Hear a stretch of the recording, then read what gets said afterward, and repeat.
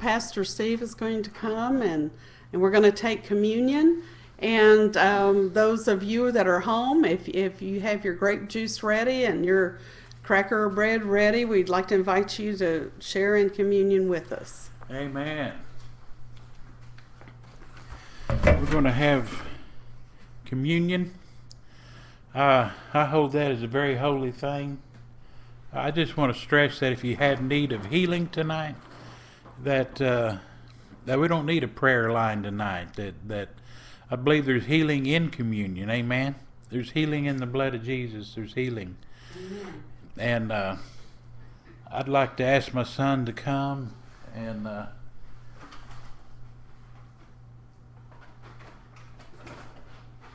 we're going to pass out the elements, and I want you to join right in with us. And I'll be reading from 1 Corinthians 11, and I'll start in verse 23 here in just a moment as soon as we get these passed out. But once again, if you have any need, I want you to see yourself already on the other side, victorious. I want you to see yourself already healed. I want you to see yourself already stress-free and debt-free and all those things. That's how I want you to see yourself. Amen. I want you to see yourself through the eyes of faith. You know, God gives us the faith to get saved. Well, He can give us the faith to believe, to receive. Amen. Amen. That's the kind of God I serve. Let me pray before we have communion. Father, I just come before you in the name of Jesus. Lord, I thank you for this precious time that we have to share in the Lord's Supper, God. Father, I thank you that if we have need of healing in our bodies, that you bring it tonight. I pray, Lord, that if we have any need, financial need, whatever kind of need that we have tonight, Lord, as we take communion, that by faith we believe we receive, Lord. Father, we just give you thanks, and we do this in remembrance of you, and we just thank you in Jesus' name. Amen. In 1 Corinthians 11:23 it says, "For I received from the Lord what I also passed on to you. The Lord Jesus, on the night he was betrayed, took bread, and when he had given thanks, he broke it and said, 'This is my body, which is for you. Do this in remembrance of me.'" So let's take the bread.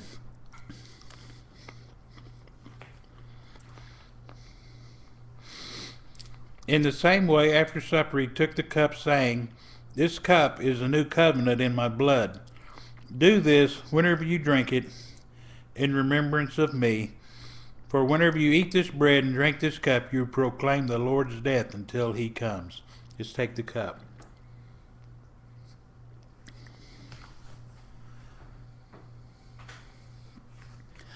Once again, I want you to see yourself already on the other side.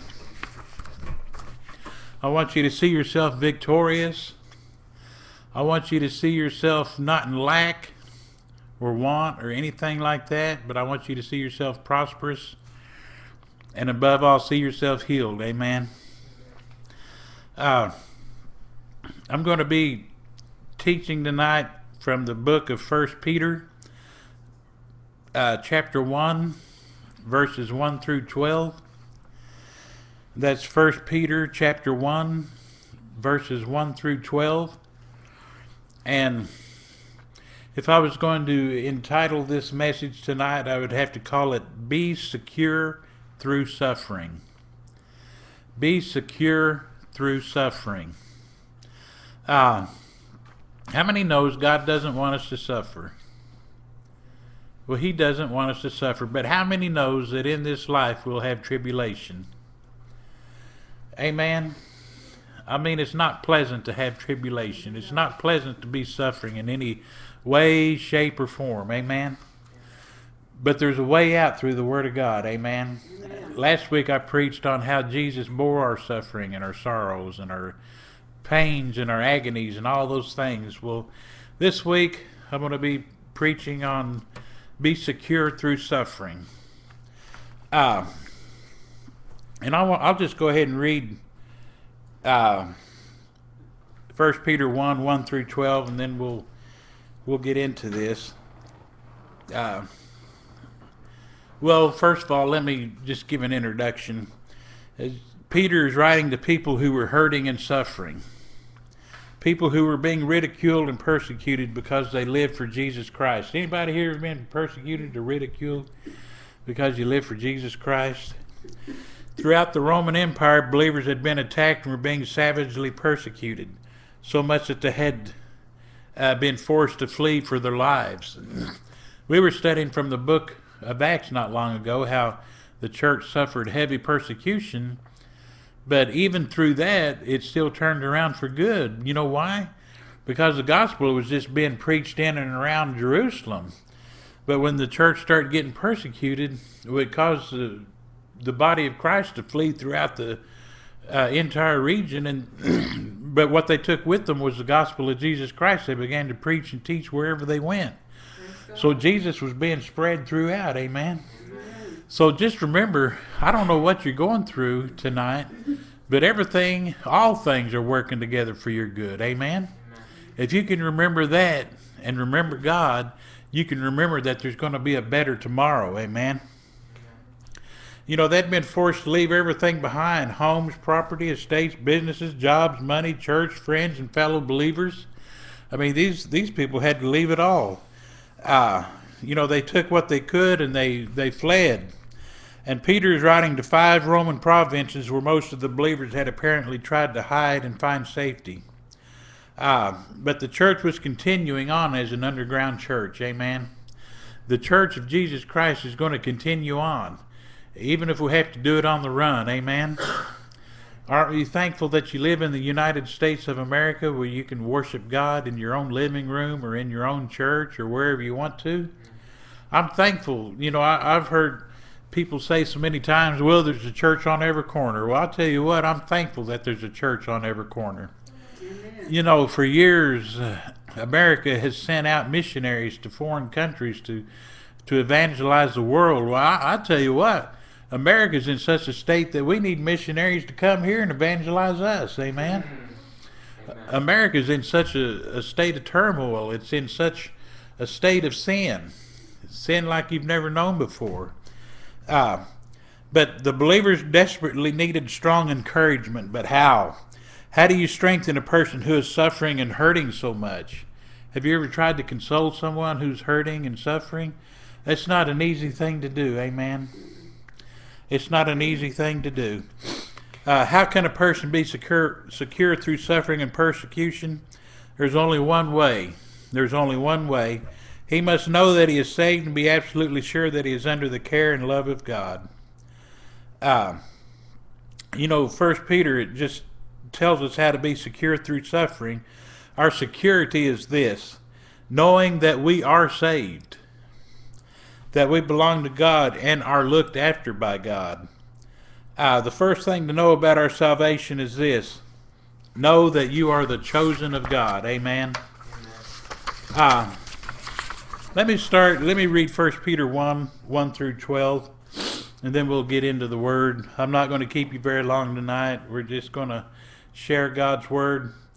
It says, Peter, an apostle of Jesus Christ, to God's elect, strangers in the world, scattered throughout Pontus, Galatia, Cappadocia, Asia, and Bithynia, who have been chosen according to the foreknowledge of God the Father through the sanctifying work of the Spirit, for obedience to Jesus Christ and sprinkling by His blood. Grace and peace be yours in abundance. Here Peter's saying, grace and peace be yours in abundance. Here they're suffering and being persecuted, but he's still speaking faith to them. Amen. In verse 3, it says, Praise be to God and Father of our Lord Jesus Christ. In His great mercy, He has given us new birth into a living hope through the resurrection of Jesus Christ from the dead, and into an inheritance that can never perish, spoil or fade, kept in heaven for you, who through faith are shielded. Everybody say shielded. Shielded by God's power until the coming of the salvation that is ready to be revealed in the last time. In this you greatly rejoice, though now for a little while you may have had to suffer grief and all kinds of trials. These have come so that your faith, of greater worth than gold, which perishes, even though refined by fire, may be proved genuine and may result in praise, glory, and honor when Jesus Christ is revealed. Though you have not seen him, you love him, and even though you do not see him now, you believe in him and are filled with an inexpressible and glorious joy. For you are receiving the goal of your faith, the salvation of your souls. That's the goal of your faith, the salvation of your souls. How do you reach the salvation of your soul? Well, you conquer all these things that come before you, amen, and you read the Word of God and you pray in the Spirit, amen. That's how you bring the salvation of your soul. That's the goal of your faith. So many people today think your goal is to reach financial security, to listen to all these how-to tapes, how to become a millionaire overnight and how to do this and how to do that. Well, this is the goal of our faith, the salvation of our souls, amen.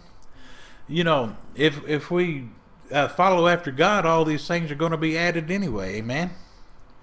In verse 10 it says, concerning this salvation, the prophets who spoke of the grace that was to come to you searched intently and with the greatest care, trying to find out the time and circumstances to which the Spirit of Christ in them was pointing when he predicted the sufferings of Christ and the glories that would follow.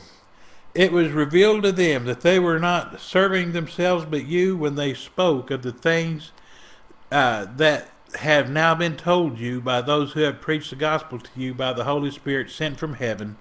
Even angels long to look into these things. In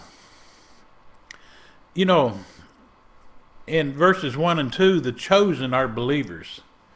We're the chosen of God, amen. And believers are only strangers scattered over the earth.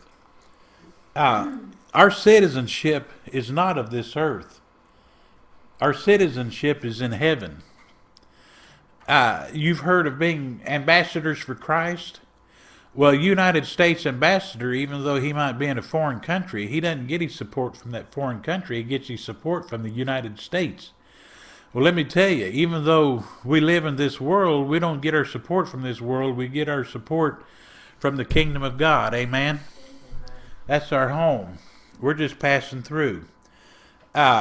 Believers are only strangers on earth. The word means pilgrim or sojourner, visitor or exile. The idea is that of a person visiting a place for a while. That's what the Greek word is implying. He's not a permanent resident. Believers are citizens of heaven. Their home is in heaven with God, not on earth with the rulers of this world. So, keep the faith. Just remember, we're just passing through here. We're just here temporarily, amen? The things that we see are temporary, but the things unseen are eternal, amen? The rulers and people of this earth may persecute believers, but we're only here temporarily. It means that we live on this earth. It means that where we live on this earth does not matter that much at all. No matter where we live, it is not our permanent home. Our home is in heaven. We may even be forced to leave our homes and countries because of troubles and persecutions. Maybe not in America, but I know they do in the foreign worlds. Amen. People are being killed because of their faith in foreign worlds. In some of these countries where Christianity is not very highly appreciated. We may be poor and suffer great hardship in this life, but it is only for a brief time. We are only strangers and pilgrims in this earth. We're only strangers. We're just passing through. The suffering and all those things that you're going through right now, that is going to pass. Amen? Amen. That is going to pass. We shall soon be called to go home, but I believe that suffering and all those things are going to pass before we're called to go home, before the rapture of the church. And we're going to go to our permanent home in heaven and be there forever, and there should be no hunger or poverty or suffering or hardship in heaven. We need to keep our mind and eyes focused upon heaven as our permanent home, focused upon how short life is, You might live to be 100 years old, but that's going to seem short when the time comes, amen, compared to eternity. Amen.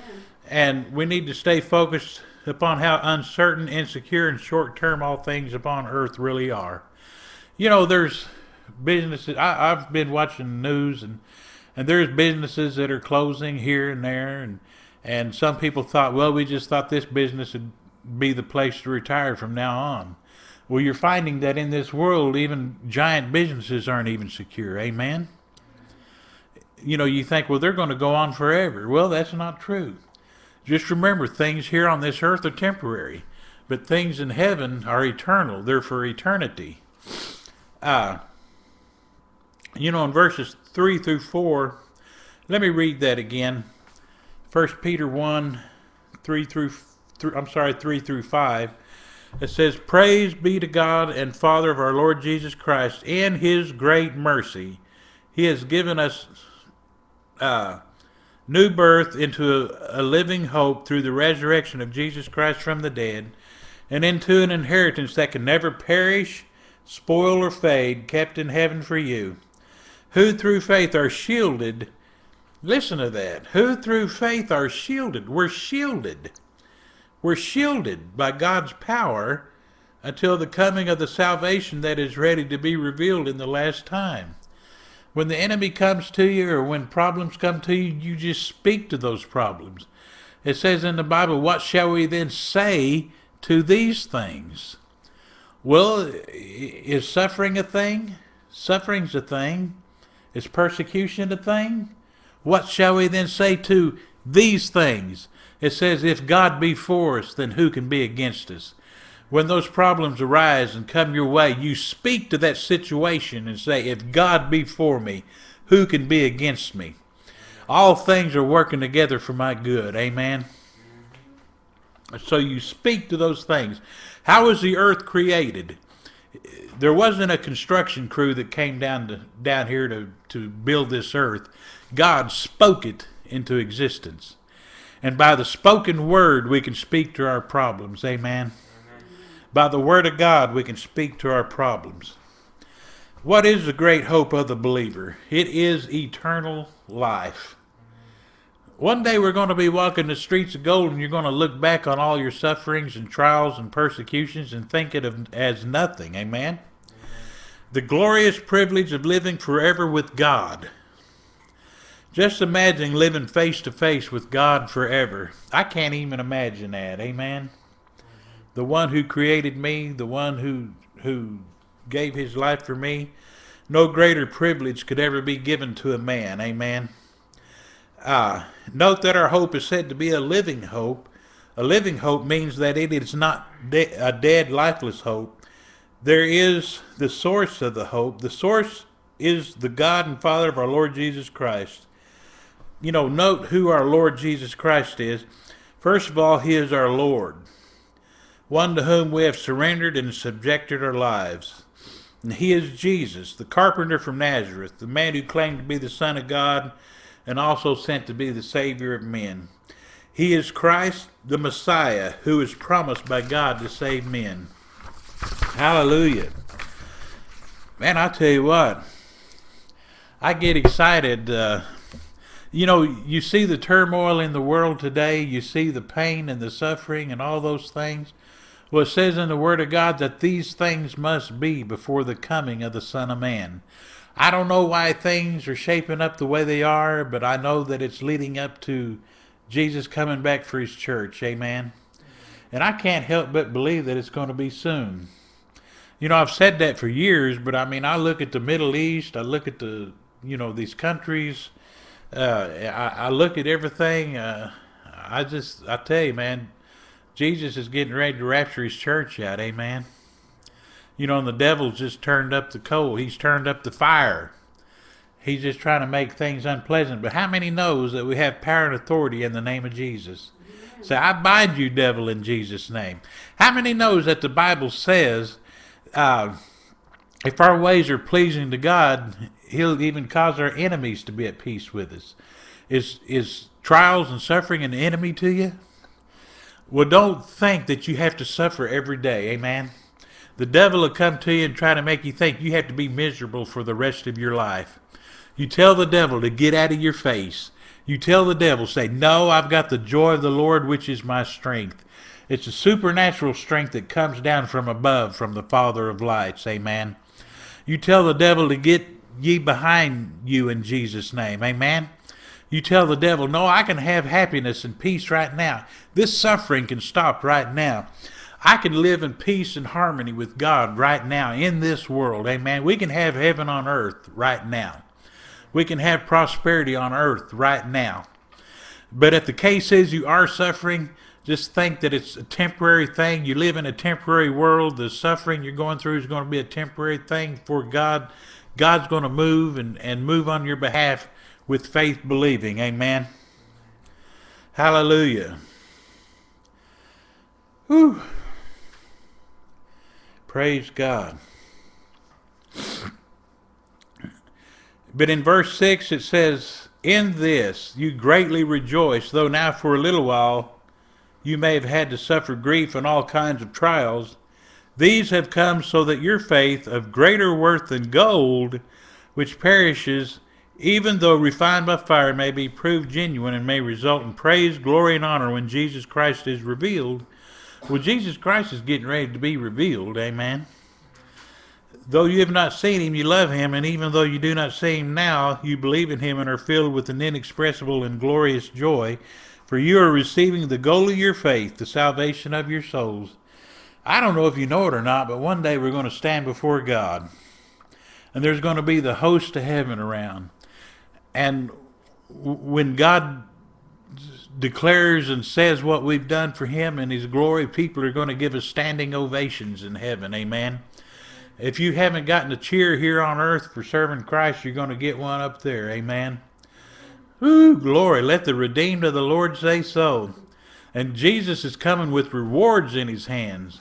And people in the next world are going to give you oohs and ahs over the rewards that you've gained while you were on earth.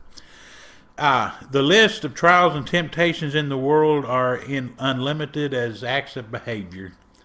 I don't even know where to begin. For every act there can be the sin of too much or the sin of too little. The sins of commission or the sins of omission. Life is fraught with trials and temptations, and this is especially true with genuine believers. For believers stand in opposition to the selfish, immoral, greedy, and unjust ways of the world. This goes against the grain of the world because the world is in opposition to God. Praise the Lord. When a believer is saved, why does God not just go ahead and give him a trouble-free, perfect life? Sometimes it would seem that God should do this. If God loves us and really cares for us, then he should not let terrible things happen to us. Why does God let them happen? Why do the trials and temptations of life fall upon us? I've asked those questions, especially with such heaviness and sorrow. Scripture says there are two reasons why the believer is tried and tempted. The believer's faith must be tried. The word tried, I can't pronounce the Greek word here. I didn't use my pronouncer, but it means to prove, to test, to strengthen, to show that your faith is genuine. It is just like gold. Gold has to be put to the fire in order to clean out all the impurities and dross and to make it pure and clean. Now note what this verse says. We are more precious than gold. Gold perishes, but not believers. Believers are to live forever. Therefore, if gold has to be put in the fire to be made clean and pure, how much more do we? The point is striking. God uses the fire of trials and temptations for a good purpose. He uses them to make us clean and pure, to make us trust him more and more. The trials and temptations of life are not to defeat or discourage us. On the contrary, we are to conquer them. We are to use them as stepping stones to become stronger and stronger in life. But how? How can we conquer trials and temptations when they're so devastating, destructive, powerful, damaging, and threatening? Trials and temptations are to be conquered by our love for Jesus Christ. Trials and temptations are to be conquered by our belief in Jesus Christ. Trials and temptations are to be conquered by rejoicing and by the unspeakable joy that fills our hearts. God is saying, don't let those things bother you.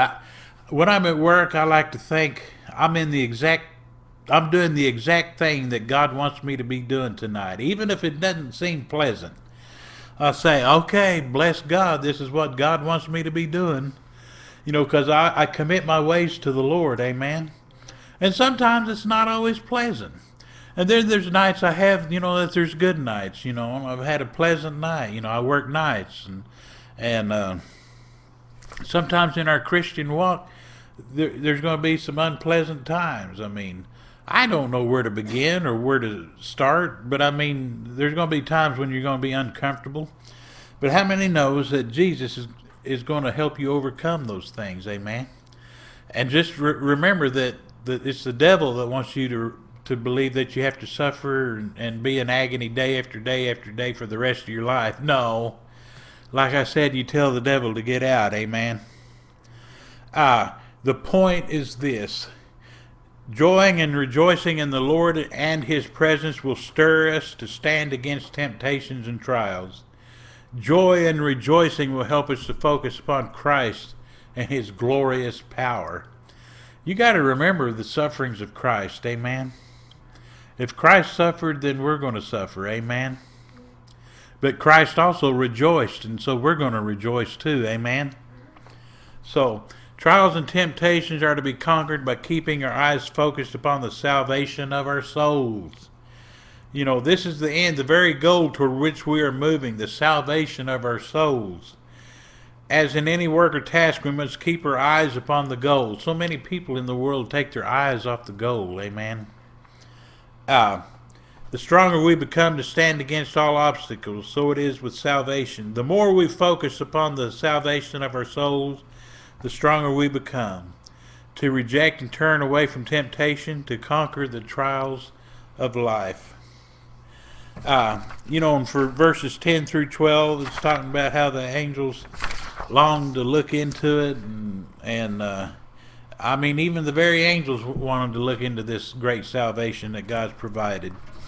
I don't know where you are tonight. I don't know what you've had to suffer or what you're going through right now. But I know there's one who's great and mighty, who bore your sorrows and your pains and your agonies and your all those things. He's touched with the feeling of infirmities, like touched by a feeling of your infirmities. He knows what you're going through. Amen. Amen. Even though weeping may endure for the night, joy cometh in the morning. I'm going to close right there, and I hope that this word has blessed you. I hope that this word will bring you encouragement. I hope that this word will let you know that you don't have to live a life of suffering for the rest of your life. That too is just temporary. What if we said that right now this suffering is going to stop in Jesus' name, and you know exactly what to do when the devil tries to come against you again? You speak to those things in Jesus' name. Amen. Say, "Get thee behind me, Satan, in Jesus' name. I rebuke you in Jesus' name." God, what a wonderful anointed word. As Pastor was saying, he said, "What then shall we say to these things? If God be for us, who can be against us?" And that's in Romans 8:31. And then Romans 8:32 says, "He who did not spare his own son, but delivered him up for us all, how shall he not with him also freely give us all things?" And so Jesus died on the cross. He died on the cross for our sins so we could have eternal life. And he died on the cross for us so that he could freely give us all things. And that pertains to everything in our life that we have need of. He's done it for us. And like Pastor said, if you're here tonight and you haven't received the Lord as your Savior. I want to pray this prayer for you. Anyone that wants to rededicate your life, use this prayer as your rededication. And everyone here is going to help pray with you after me. Father in heaven, thank you for sending your Son, Jesus, to die on the cross for my sins. And thank you for raising him again from the dead. Jesus, forgive me of my sins and come into my heart and be Lord over my life. In Jesus' name, amen. If you pray that prayer and you believed it in your heart, you are now a child of God. Begin to live like him. How do you live like him? Well, learn about him. He's got this whole book, this Holy Bible. It has your instructions for life, and you will find many blessings in there. You will find revelation and many things you didn't realize, and God will reveal his word to you.